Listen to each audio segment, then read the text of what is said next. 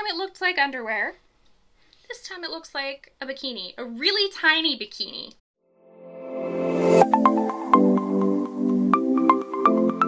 Hello, welcome to my channel. My name is Amanda and this is Birch and Lily, where I talk about all of the crafty stuff that I have been up to over the past couple weeks. Today is August 15th, 2022, and I have lots of fun stuff to show you. A couple of finished objects, maybe what I'm wearing, a couple new cast-ons, all sorts of fun stuff that I've been working on over the past little while. There are a couple places you can find me on the internet, the main one being birchandlilyfiber.com. You can also find me on Instagram and Ravelry, and now as well on Patreon. I have decided to create a Patreon. The link for that will be down below. I won't go into that too much, but if you are interested in supporting me monthly for about the price of a cup of coffee, I would love if you would check out my Patreon. I'm going to be posting a lot of exclusive and early stuff on my Patreon, so definitely check that out if you're interested. Please like and subscribe if you haven't already, and let's jump into the video. So I'm gonna make you wait a tiny bit to talk about this sweater and show you a pair of socks that I finished first. These cute socks are the summer picnic socks. It's a pattern by this Handmade Life. I did these in the 56 stitch size. I could not tell you any of this yarn. I just grabbed a whole bunch of stuff from my scrap bin.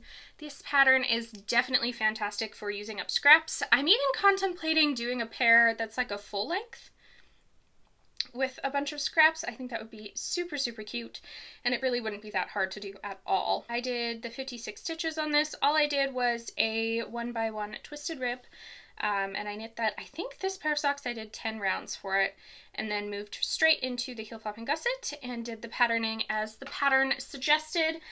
This pattern has great charts and instructions on what to do for these socks, so if you haven't knit a lot of color work before, I think it might take a little bit of, like, you'd have to read everything before you started, but after that it's really not that hard to follow. It's not that complicated of a color work pattern in the slightest.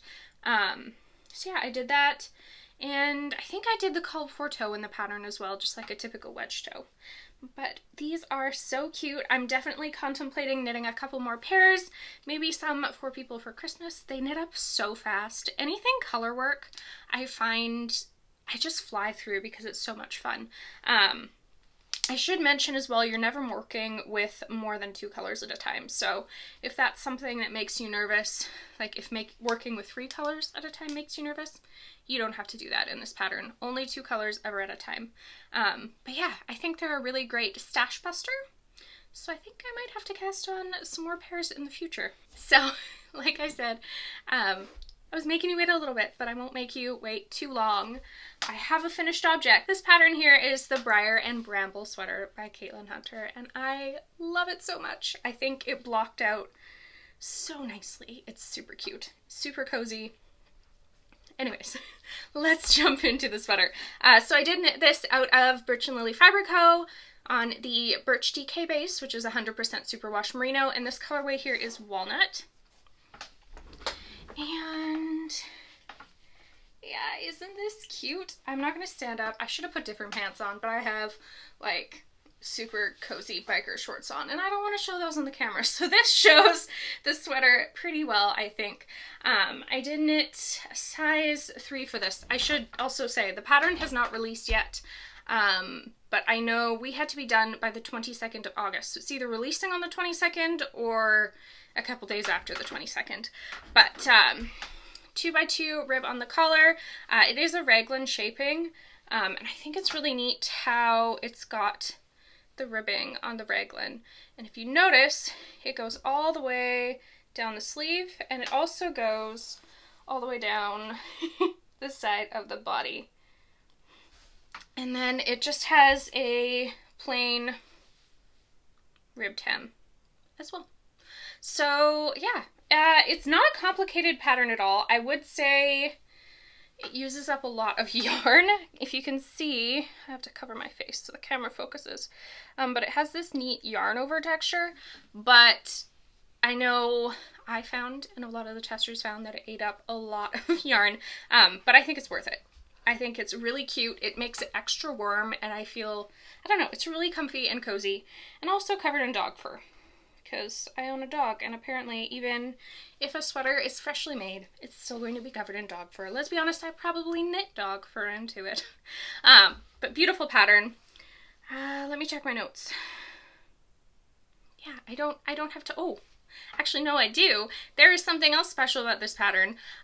So the pattern is written, and I didn't do all of the embroidery, but it's written so that there's spots on it that you're able to put embroidery. So I did that, and I'm gonna be honest, I hope you can see it somewhat. I don't know how I feel about it. I think it's the color. I think the color is too much, and I'm kind of hoping, or my brain is wanting something slightly more subtle. So I'm thinking about ripping it out and doing something either in the same color as the sweater, like embroidering some little flowers in the same color, or just doing something in like a little bit lighter of a brown. Because I don't know, I just feel like it stands out too much. Now it is behind my hair, so most of the time you won't see it, but I'm still not sure. So let me know what you think. Maybe you have better ideas than I do. I'm not sure if Caitlin is going to include like a tutorial of how she did hers, or she's just going to include photos or what. When we got the pattern, there was no information for the embroidery in it. It was more of just a do what you think. So I'm not sure if that's going to be included in the pattern, but yeah, I don't know how I feel about that. But I love the rest of it. I feel like the fit is perfect. I feel like a size 3 for me was the perfect fit. Oh, something else. I had to make the sleeve shorter. I think I ended up stopping 2 decreases early and just doing a rapid decrease to the cuff, because otherwise these sleeves would have been to like there on me. So I did stop the sleeves early. I think there was 2 different decrease sections. I think the second one for the size 3 called to do it 10 times, and I did it 8 times. That would lead to. So yeah, but otherwise, really, really cute. And I think you should knit it when it comes out, because I think it's cute. I'm loving DK weight sweaters. I have 1 garment on my needles right now. Yes, 1, which I'm going to show you, which is not DK weight. But I think I might cast on a second garment that is DK weight. Or find another test knit, because I'm really liking doing test knits. We'll see. Let's be honest, I have started applying for test knits a lot more often than I used to. So if I cast something else on, I may end up doing another test knit again, but we'll see. I should keep it to no more than 2 at a time. Hold me to it. Anyways, I think that's all I have to say about my Briar and Bramble. If you have any questions, feel free to ask me down below in the comments. And if you would like yarn dyed up for a kit for it, or I know I showed the Alley sweater last episode, which is releasing soon. I think that one's coming out September 2nd. Let me know. I'd love to dye you up a kit. I do have a new collection coming soon. I'm going to be sneak peeking a color today. The test knit I'm doing is in said color. I haven't named it yet though, but that will be coming pretty soon, so keep your eye out for an announcement for the fall collection as well. But let's jump into my works in progress. I'm talking kind of fast today. I hope that's okay. So I have, I think 3 out of the 4 of these are new cast-ons. I started working on some socks. I have 2 pairs of socks that I've been working on. The first one is in this bag, and I'm working on, well, I'm using the Hibernation house sock pattern from Lindsey Fowler kind of as my base for it, but I've changed a lot. So this is what I have here. This really funny, actually, since I remembered to bring a sock blocker, why don't I put it on a sock blocker? It's technically not the right size sock blocker, but it should hopefully maybe help some if I put it on the right way, not with the heel on the top. Oh dear. Okay, so yeah, it doesn't fit it perfectly because it's not the right size sock blocker, but this gives you an idea. So with the Hibernation house sock pattern, it calls for you to do a 1x1 twisted rib. but I ended up doing a 2x2. So what I did was I held the main color and some Surrey alpaca double to do this cuff. I knit it twice what this length was and then folded it over and connected it and got rid of the Surrey, and now I'm just knitting the foot without the Surrey. I don't want to give too much away. That was like a really convoluted explanation. Anyways, so cuff is folded over double with the Surrey, so it's nice and cozy, and then now I'm working on the foot. Again, I'm not following the pattern for the foot at all. I did a slip stitch, heel flap, and gusset, and on the top of the foot, I don't know if you can see the texture there, all I'm doing is knitting 2 rounds with knit 1, purl 1, and then the next 2 rounds are purl 1, knit 1, and then I'm just doing that back and forth. So it's just making a really pretty texture. I think these are cute. So these are a Christmas gift. They're for my mom. She knows they're for her already. She bought the yarn. She purchased this yarn, well, just the main color, not the Surrey. I had that in my scrap yarn. But she purchased this main yarn and asked me to knit her a pair of socks out of it. So I'm doing such. So let me show you this yarn. Did I say I cast on 64 stitches for those? I probably didn't. But those are a 64 stitch pair of socks and yarn. So the Surrey that I'm using is from Sugarplum Circus yarn. This colorway is Seaglass. I swear I've been using this for so many projects lately. I had 2 skeins of it, and I ended up only using the 1. I thought the pattern I was going to use it for I would need 2. I only used the 1, and maybe slightly broke into the second one, not very much. So then I've just been using this for a whole bunch of other stuff, but it's beautiful. And then the main color I'm using is a commercial self-striping yarn. I'll show you the ball band here. So it's Diamond Select Winter Flower, and it is color number 8. So I really like it. It's not as soft as like a superwash merino. What is the content of this even? Oh, okay. It says it's 75% wool, like a superwash wool, and 25% polyamide. So it doesn't say the type of wool. So yeah, it's not as soft as my typical superwash, but it's fine. And the pattern is really cute on it. So yeah, been working on those. Christmas knitting has begun. I have my typical list of people that I always knit socks for. So I'm slowly carving away at those. Should we go into my current test knit that y'all haven't seen? I finished the project that was in my Brooklyn haberdashery bag, so now this one has moved into it. This is my favorite knitting bag. It's so wonderful. It looks so cute, and it doesn't, well, not that I care about carrying around a knitting bag, but it kind of looks a little less like I'm carrying around a knitting bag. So I am test knitting the Miles T. This is a pattern that will be coming pretty soon from Ozetta. And this is that yarn that I was telling you about, which is showing relatively accurately on camera for once. Maybe a little bit lighter than it actually is in person. But like I said, this has no name yet, but this will be a part of the new fall collection.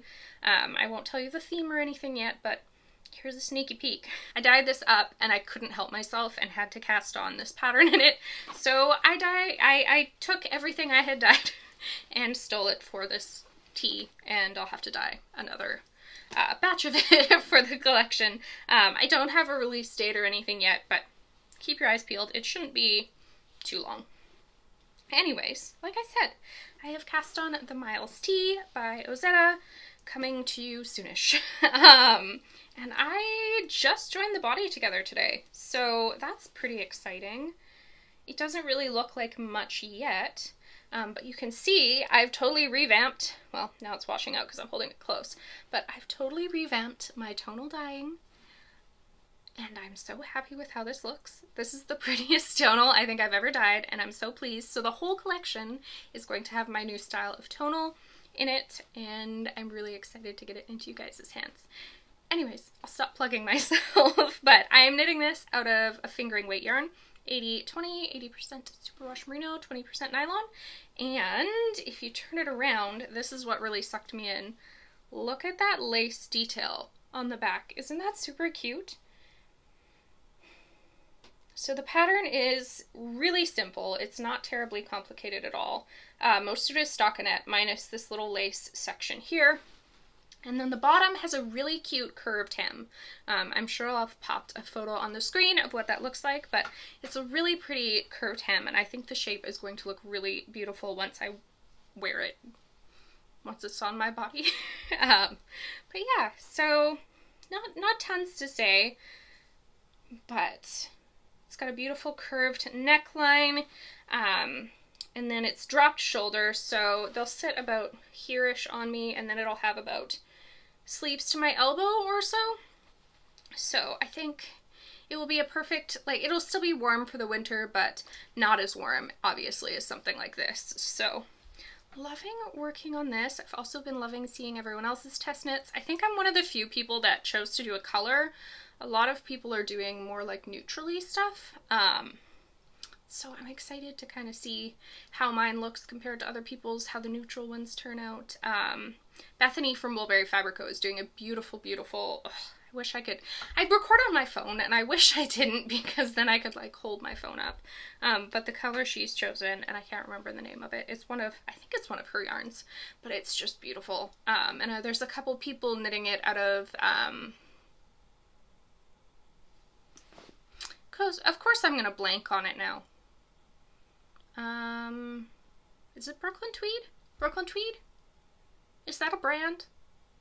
I hope that's a brand. I think it's Brooklyn Tweed. But there's a couple people knitting it out of that as well. But it only uses, I'm knitting a size 3. 3? 2 or 3? Did I write it down? Size 3. Check your notes, Amanda. But I only need 3 skeins of fingering weight yarn, which is pretty darn reasonable as well. So look for that pattern coming soon. I'm really enjoying the knit. It's really mindless. So that's been a lot of fun. One other garment I'm working on. Did I say I was only working on one? I'm working on 2. Also, I am working on my Remi camisole. This is a pattern by Caidree. And last time it looked like underwear. This time it looks like a bikini, a really tiny bikini. Now, this is gonna grow like crazy because it's ribbed. So once I block it, it will grow like nobody's business. But right now, it looks like an itty bitty bikini. I'm sorry, I'm looking at myself on the monitor because it just looks ridiculous. But I have joined the whole thing together. I'm now knitting in the round. I don't know what length of cable this is. I'm gonna assume it's a 40-inch, but I did order a 24-inch cable so that I'll be able to knit it without having to do magic loop, because right now I'm having to do magic loop and it's just taking the fun away. There's so many ends on this thing too. I should almost weave in some of them now before I get any further, because every single one of these triangles is, well, you knit one triangle and then you connect the second triangle to it and then you do it again. And then you connect them all together. So that just makes for a ton of ends. And I'm gonna have to weave all of them in. But I'm knitting this also out of Birch and Lily Fiber Co. The fingering weight base, 80/20 Superwash Merino. This colorway is Succulent. And I love the color. I'm really excited to wear it. Again, I think this will be a nice, well, I could probably get away with it on a cooler spring day, but also in the winter with a cardigan over top of it, I think this will be nice and cozy once it's blocked and doesn't look like a small child's bikini. So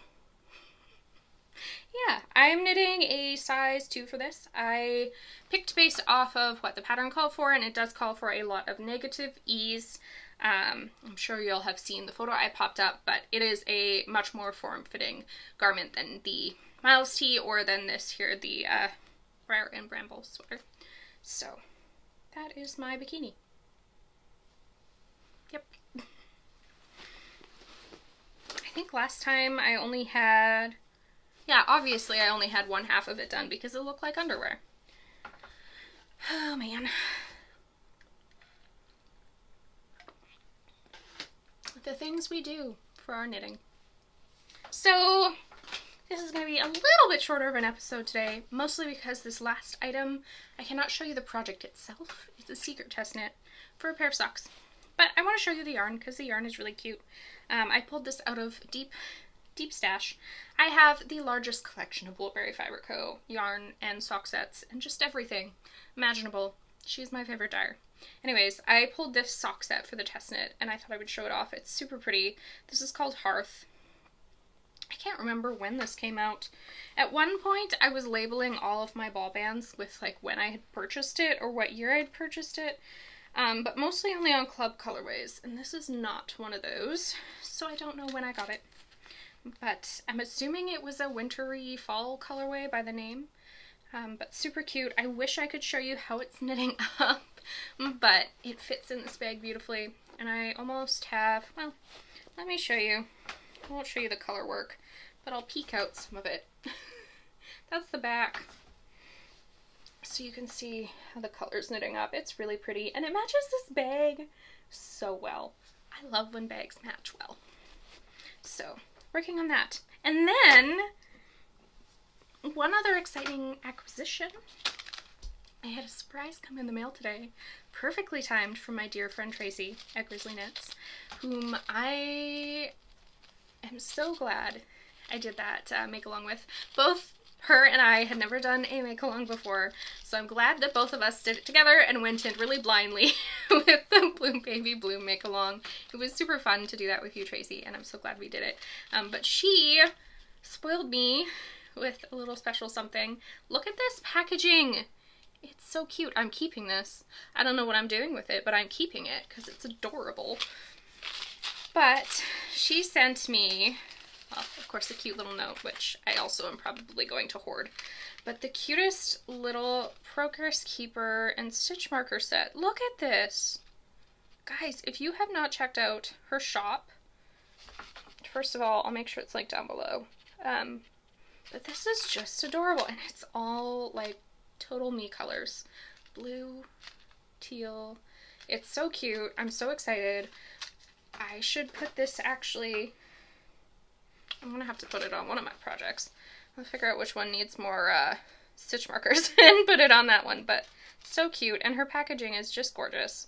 So thank you so much, Tracy. I'm so appreciative. I'm so thankful. This is the sweetest thing ever. And I'm so glad it showed up in the mail today so that I could show it on this episode. But yeah, that is all I have for this episode. I'm sorry it's not the longest one in the world, but now it gives you more time to go watch other people's podcast episodes. I'm so thankful. It's getting cooler outside.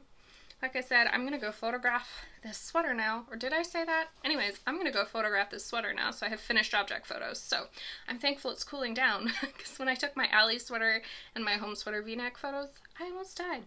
So I'm glad it's cooling down and I can take some pretty photos of this. I also haven't taken photos of my Gaia sweater, so I'll probably get some photos of this as well. I still don't have a release date for this. I contacted the designer, but I haven't got a response. So I'm not sure when that is releasing yet. If you're interested in that, I'll try and let you know, probably on Instagram. But yeah, I'm excited, like I said, that it's cooling down so I can do stuff like this, so I can get outside in the yard more, take my dog for walks again, because when it's 30 plus degrees, it's not great for her to go on a walk. So, looking forward to the coming fall. I'm ready for fall. Anyways, I will stop rambling. Thank you so much for joining me. If you haven't subscribed already, make sure you do that and hit the like button. Check out my Patreon if you are interested in supporting me a little extra. I would appreciate it very much. And I will see you again in 2 weeks. Bye!